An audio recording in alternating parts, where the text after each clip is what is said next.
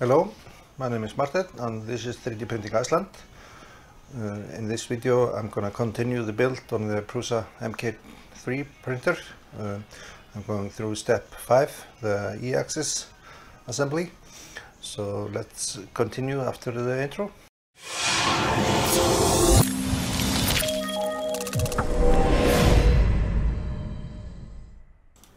So in this step there is a lot of small parts, and if you have a cat, make sure you don't allow it to interfere with the parts.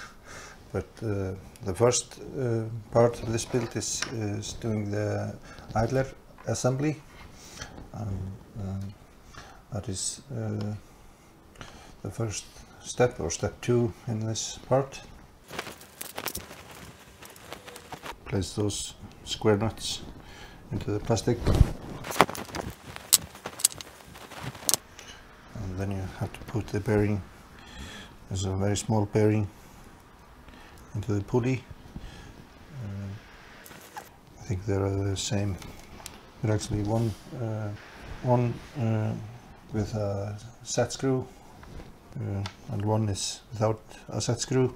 Yeah, you should use the one without the lock screw in this part. So you place the bearing inside and put the part like this and the axle inside. Yeah, they say ensure both bearings are inserted in the pulley. So there are two bearings. I thought one of them should go in the other one, but I have to take it out. So there are two of those very small bearings that you have to put in. Now when both bearings are in and the pulley can rotate freely, notice the shaft is not very long, so I'm trying to have it in the middle of the plastic parts. If I have it flush at this end, it goes in very short in the other end, so I'm trying to push it like halfway on both parts. But I think the shaft might be like 3 millimeters too short, but I think it's okay though. The next part is to insert the filament sensor, and that is this small piece of electronics, and they tell you to do not touch the sensor part, so you have to be careful not to touch the sensors when you're handling the part. But you'll need this, and you'll need one 10mm screw and two 3mm nuts. So they ask you to insert the nut here. It's a bit difficult to see, but I think the best way to insert the nut is to place it on the end of a bolt like this, and push it in.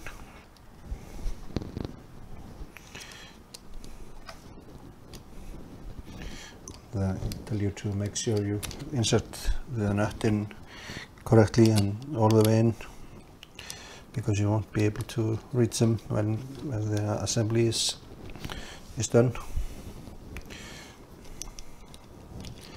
And then there's another nut on the opposite side that goes in here.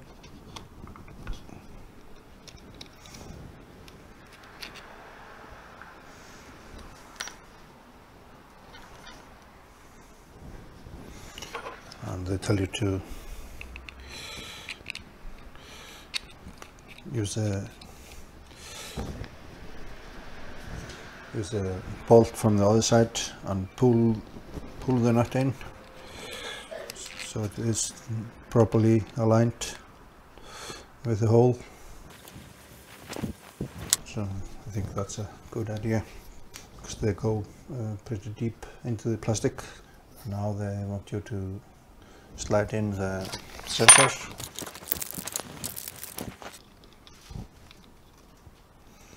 So it goes on in like this, and they tell you to not use force. From this end you can see the sensor that is in the hole. You can see it's a bit shiny in the it shines in the camera, and you should take a 10mm screw and secure the sensor, and this screw is just screwed into the printed part, so you have to be careful not to over tighten. Just make sure you don't damage the PCB. And I can see now the PCB is aligned, and when it's aligned properly, the sensor should be shown there. You can see the reflection. The nut is here, so I think this is in a good spot, and do not want to over tight the sensor because the PCB can break. So next step is to insert the idler assembly to the extruder body, and that has to go in this place, and I tell you to take a 30mm screw and put the plastic washer, the very small plastic washer on this side here. Then the assembly, and then the other washer on the other side here. So here they just tell you to put the washer on, and that will go into the motor assembly. So there's no nut going on this side. Just make sure you don't drop it off. So the next step is to prepare the extruder motor. That is the last motor, and it has the extruder marking on them, and you have to put a pulley on the motor, and this one is the pulley with a set screw. So I tell you to rotate it in this way and put the pulley on, and I tell you to leave a little bit of the shaft inside the pulley, and so it's not fully inserted. So it's like a maybe 2mm offset. And now you mount the motor. That goes the cable facing this part here at the end. 30mm screws, 2 of those, 3 30mm screws. Now the washer just dropped off, so make sure you keep a track on the washer. You could insert the motor, and now you can align the motor with the screw, and I'm just gonna slightly insert the nut on the other other 30mm screws will go through. No, there are just two screws. The third one is the one that was already in. And they tell you to over tighten the screw on the idler because it has to be able to rotate. So that is okay, I think. But those two, they are going to be tightened firmly. But this one here, this one should be able to freely move, so you can't over tighten this screw here. Now you have to align the pulley and tighten it up, and you have to make sure the line of the pulley are aligned with the pulley on the motor. So you have to have a clear line of sight. Take a piece of filament and use that to align the pulleys. So you push a filament through the filament sensor,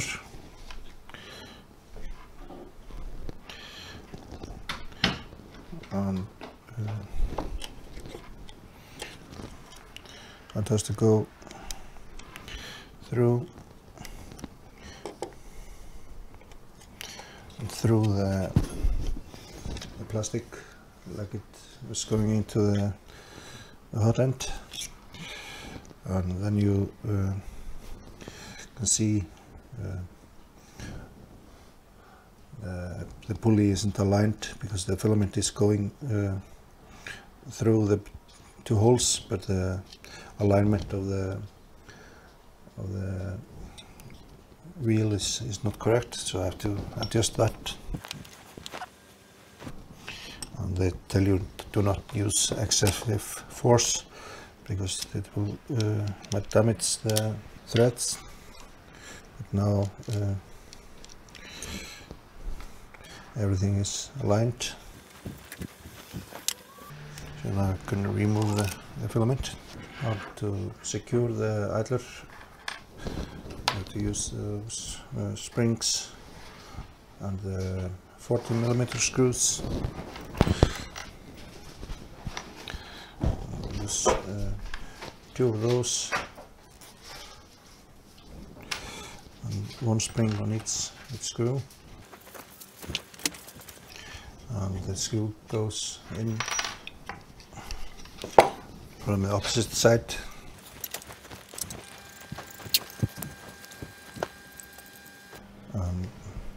They say that you should screw both screws in so they're pretty much aligned with the printed part.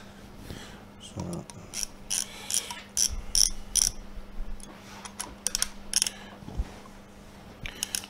that's the proper tension for it. So now everything is aligned. So the next one is to prepare the mounting point in step 16. Take two square nuts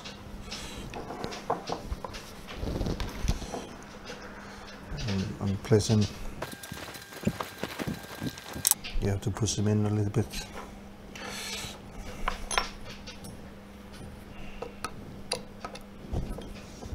Now you have to prepare the extruded cover, this part, and you take one square nut, one 3 nut, and two 25mm screws.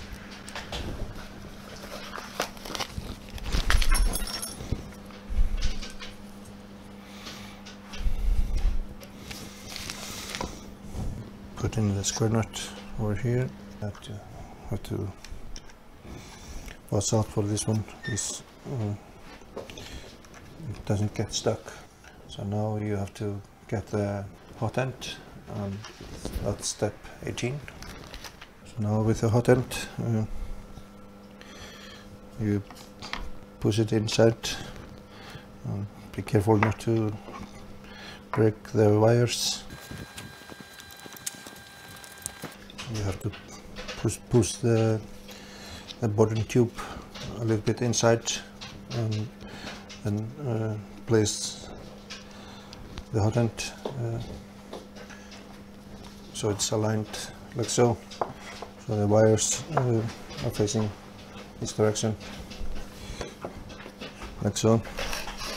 Now you take the cover and make sure don't lose this one. It goes over the hot end. And there are two 25mm screws that go in.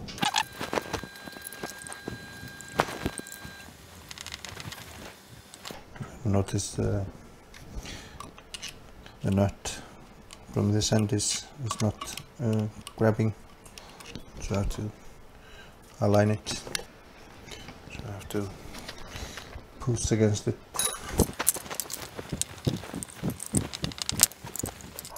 It's not going in, so I'm going to try to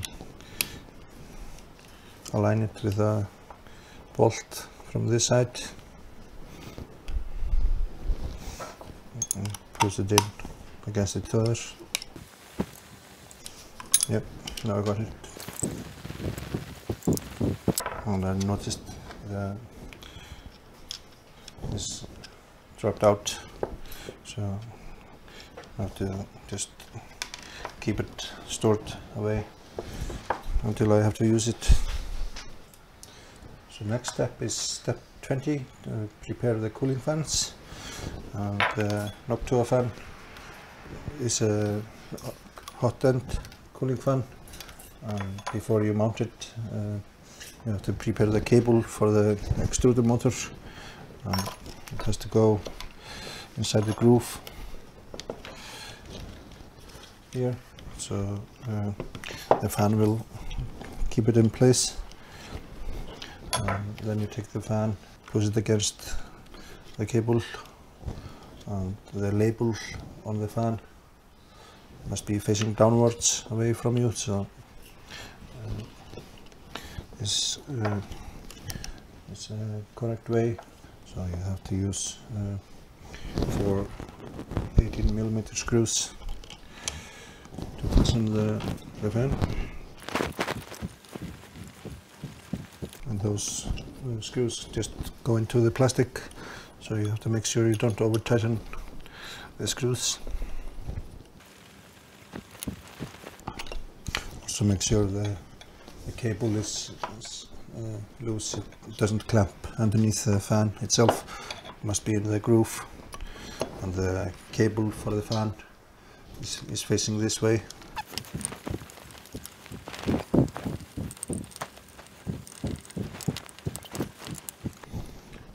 Make sure you can rotate the fan freely, and so you don't over tighten or skew the housing of the fan.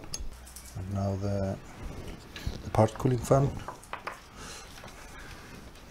and now I have to insert the nut that was dropping out in here, and this goes like this, and there are 18mm screws that hold those in place. Just going to use a little bit longer screw just to get the nut placed in a good spot. I just tightened the bolt without the fan, and now the nut went into the plastic. So that's one way to do it.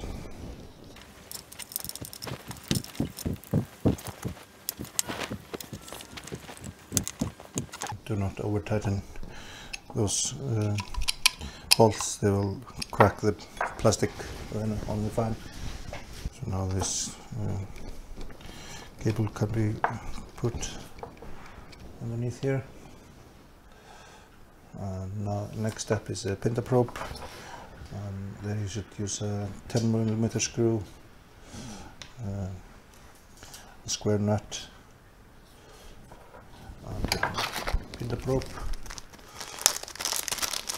So they tell you to handle the pinda probe with care, so do not drop it on the floor. So to mount it, they tell you to put the cable for the fan underneath this nuts here, and then the cable for the pinda probe to go like in a circle. The pinda probe goes in here, and the cable should go underneath itself in a circle and into the nuts, the plastic.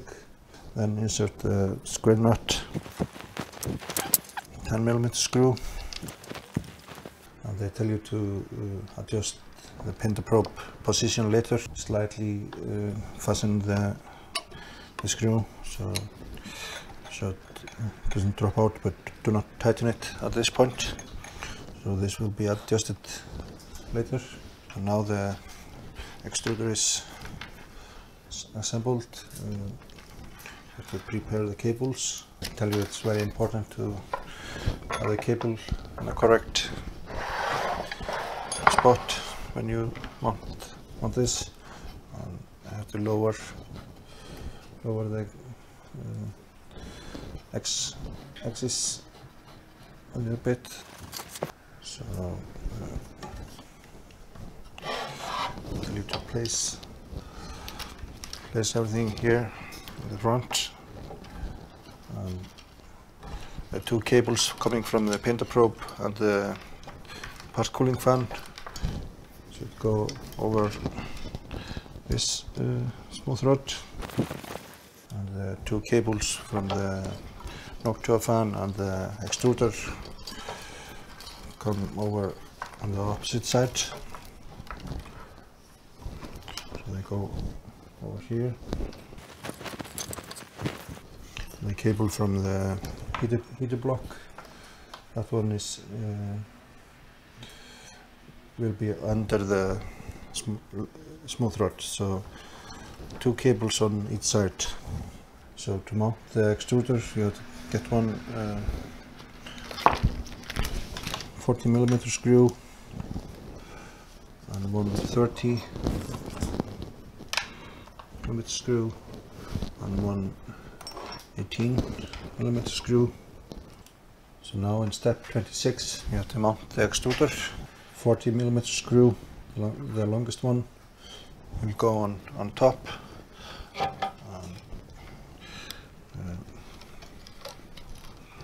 You have to be careful with the connection for the filament sensor. The cables will be arranged later, but so we'll just carefully insert the screws and not tighten them fully. The 30mm screw will go through this hole where the belt was.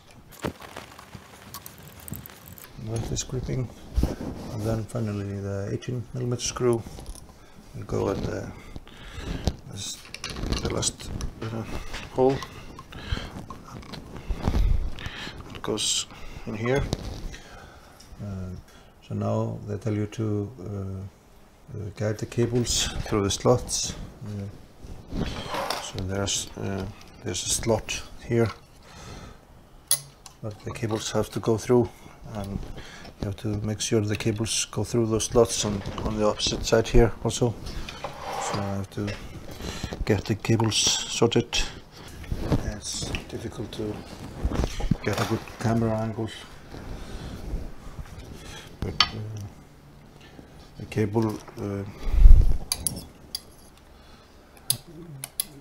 you have to be careful. The cable will not be clamped between the plastic parts. So I'm just trying to align the cable in the correct place. It's difficult to get a proper camera angle.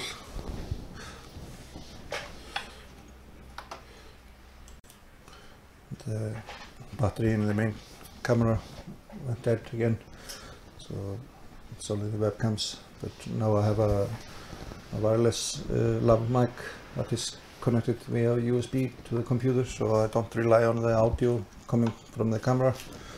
So the audio should be the same. I had to change the mic in the first video in step 2, but now I can just continue.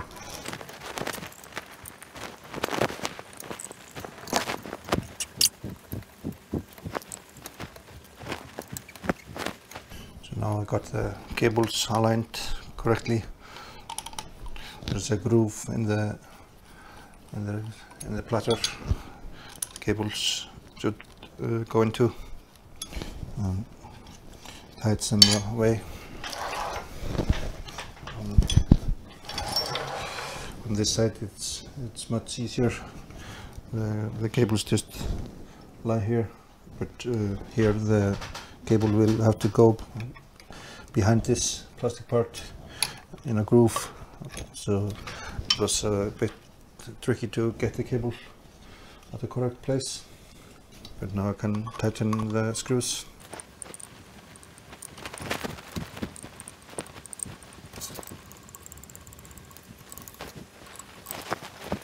And now everything is fastened together. So now I have to prepare the back part,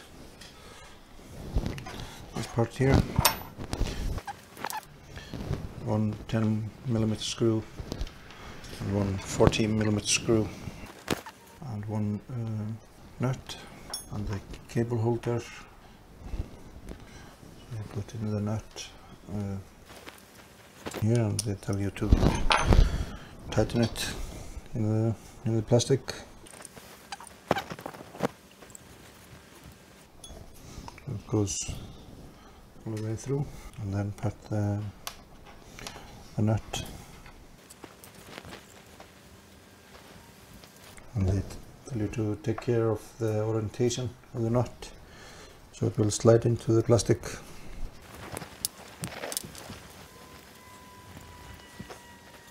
Yeah, and now they ask you to remove the screw, so this is just to place the nut in the correct position. Now I take the 40mm screw and push it through the cable guide, so it sticks out a little bit in the end. And now you put the guide to the holder. So you have to make sure this is oriented in the right way. Now take the cable from the filament sensor. And there are two different types of connectors. So you take the green, no sorry, the one with a latch mechanism, and connect that to the filament sensor. Make sure the side of the sensor cable with a latch is on the left side, and then make sure the cable goes into this groove underneath. So you have to twist the cable a bit and have it like so, so it goes underneath into the groove here. And now you have to take the back of the X carriage and you have to guide the cables through. First take the cable from the extruder and the hot end fan, and then the cable from the part cooling fan, just feeding the cables through. The cable from the hot end and the heat sensor, they are not going through this hole. Now they ask you to push this against the back to make sure the cables are aligned properly. If you pull a little bit on the cable, they will go to the correct place, and then make sure the cable from the filament sensor is not clamped in between the plastic parts. You have to be careful there. And then you will take two 10mm screws to hold this in place.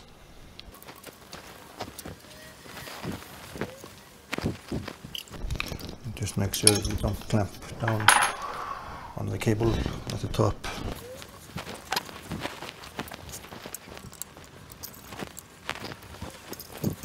So I'm just double checking the cables can move freely and are not clamped, because I don't want to damage the cables. So now when you make sure the cables are not clamped, you will take four screws.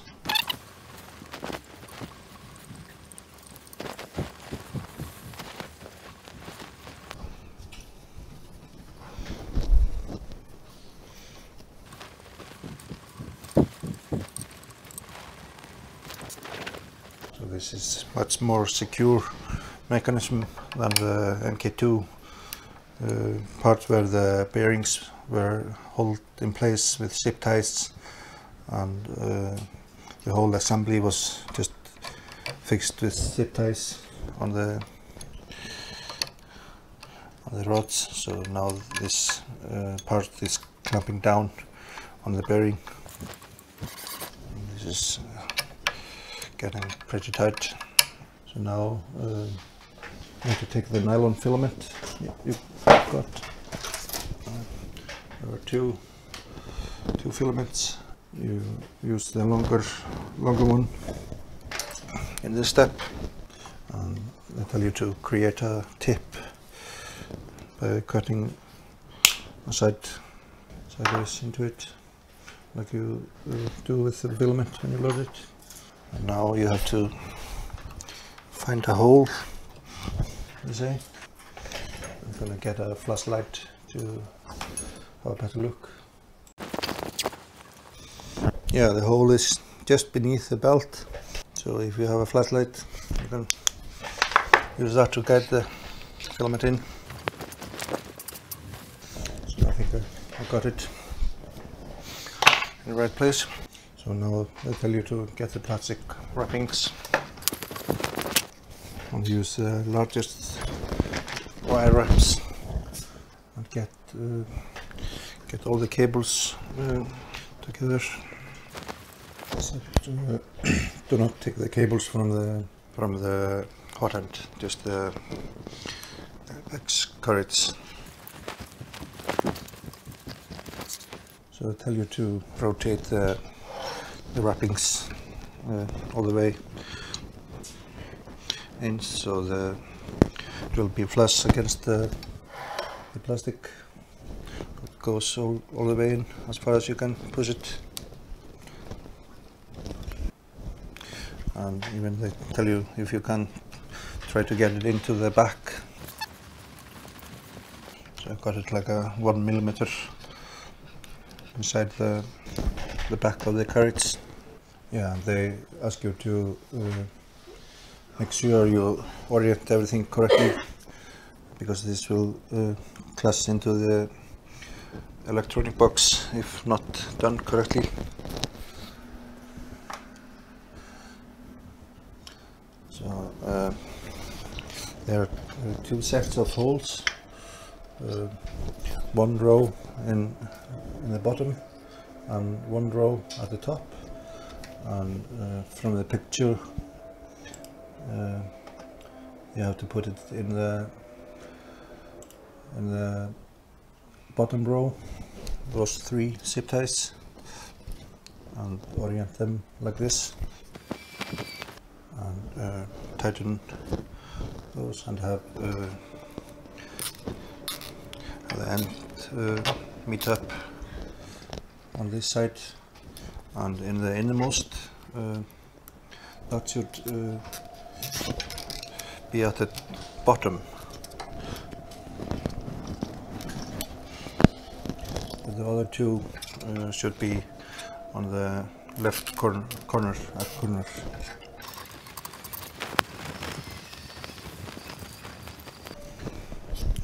So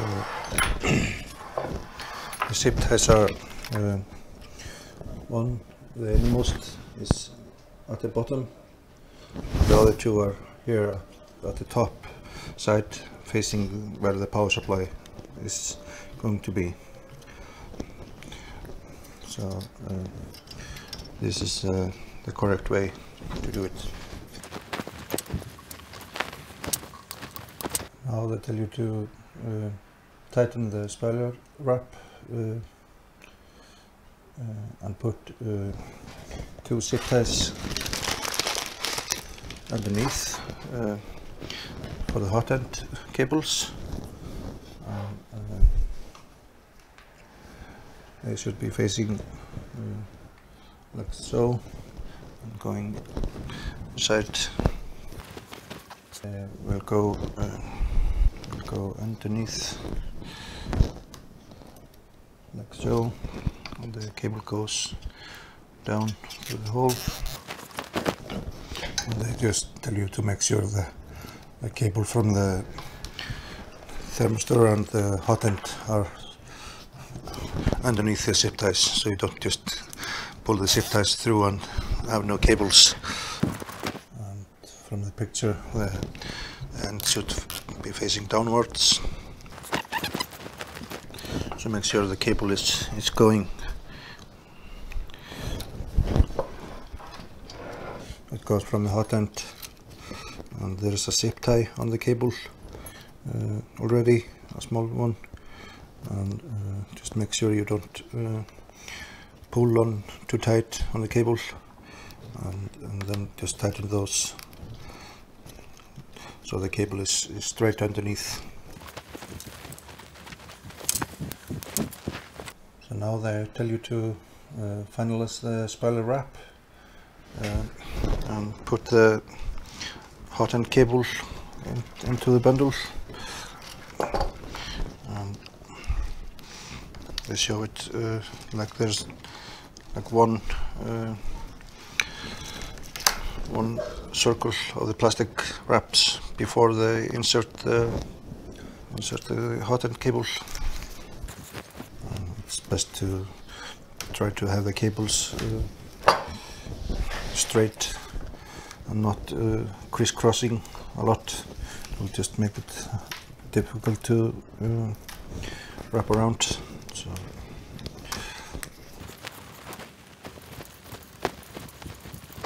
and try to maintain the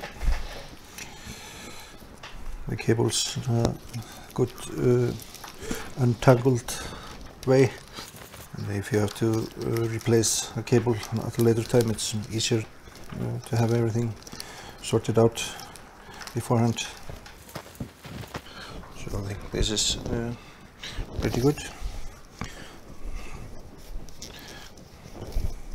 And the plastic filament is starting out, and the cables are all coming out, so I think this is in a good shape. So now you have to do step 43 to mount the filament sensor cover, and that is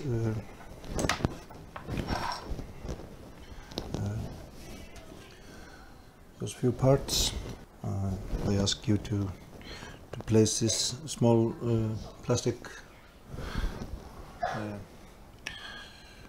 where the filament goes. You don't have to push it very far in. Just basically set it down here and make sure you don't push too hard. I was maybe pushing too hard on it. So this will go here. Then you'll take the cover and place that on top. And using two 10mm screws, to secure it in place.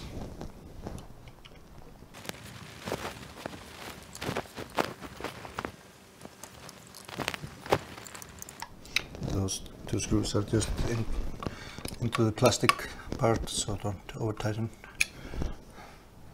And I think they're in a good place.